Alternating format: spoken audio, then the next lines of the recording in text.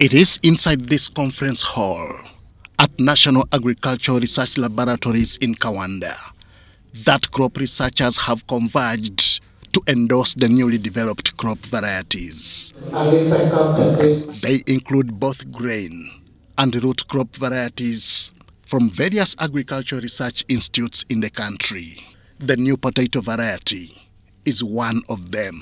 We realize that sweet potato is consumed a lot here as a table stock, that is for food, and also lately sweet potato has become a very important processing commodity. Both maize and potatoes will be high yielding for farmers. And they're also very good for processing into value-added products like sweet potato puree, sweet potato bread, and confectionery products. It has been released under the names of NARO Maize 63 Vita, meaning that it is high in vitamin A. But there is more on maize. The fight against the striga is one concern that farmers will not lament about anymore. This one, under severe striga infestation, you can get up to 3.5 tons per hectare, which is a significant, which should be a significant improvement in maize grain yield in the striga areas. It takes between 6 to 10 years to develop a new crop variety.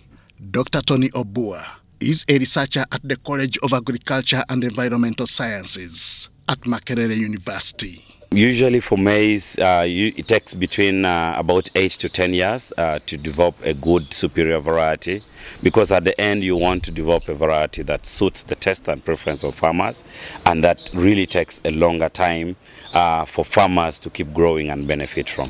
The new breeds were conducted in partnership with Uganda Seed Trade Association and Naseko Seeds. Both agree that the new varieties are timely. We are always longing for new technologies to address the challenges of farmers, because as a private player, when I have a solution to a farmer's problem, to me I think it is a plus for me to move. So for farmers that want to quickly release their field for the next production in the long cycle, in the second season, you should plant DT Max. How far these new varieties will go in addressing farmers' challenges as envisioned, time will tell. Henry Okrut, UBC.